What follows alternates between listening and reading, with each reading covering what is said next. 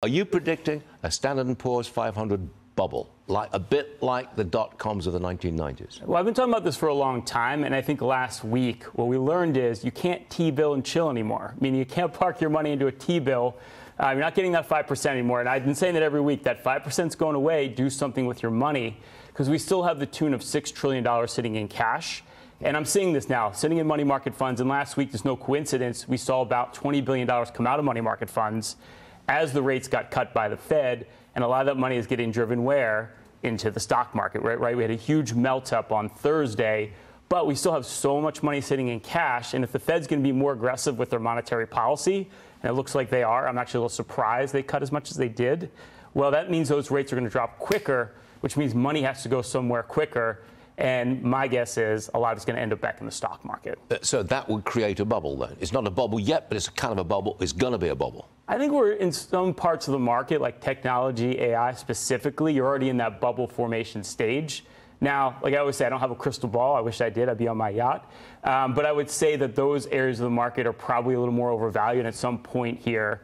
You know, if anything's going to pop, it's going to be those areas. Meanwhile, but if you look at like the other 493 stocks in the S&P 500 that aren't the Magnificent Seven, you look at other industries, all trading at relatively low valuations with way more upside, because you're going to see a reacceleration of earnings. Profits are actually going to start going up this year, next year, for every stock that's not artificial intelligence and technology. That's a really good thing, good reason to broaden out your exposure. Here's something that worries a lot of stock market investors: the yield on the 10-year Treasury. It's been going up, and look at it now. You're getting real close to being back to 380. It had been below 370, which was a positive. Now at 380, it's not a positive, is it? Well, yes and no. That was very astute to actually pick that up, because short-term rates are coming down, longer-term rates are starting to go up. What I think that indicates is, A, there's probably more inflation out there than we initially thought, right? We see it moderating in the short term, but coming into next year, my guess is economic growth is already picking up. Now you're adding fuel to the fire. I mean, the Fed's basically adding gasoline to this fire by cutting rates as much as they are.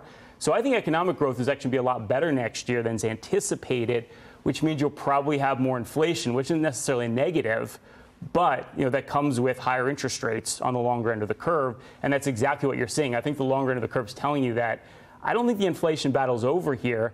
The Fed might be maybe cutting a little too quickly. Mortgage rates are not going to come down much, are they?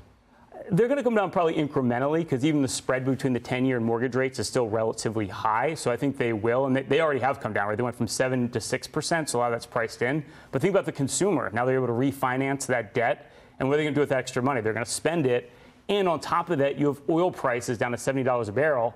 That's a huge stimulus to the American consumer. So you've got all these catalysts right now that say more economic growth, consumers trying to spend more money, probably higher interest rates on the longer end of the curve going into next year. Buy an index that leaves out the big tech. I would say, yeah, diversify the daylights out of your money. Have some exposure there. I've been preaching this for a long time, but what I see with most investors right now, they're all following the hot spots, and that's, you know, mega cap tech, AI for the last year, 2 years. It's like spread out your money.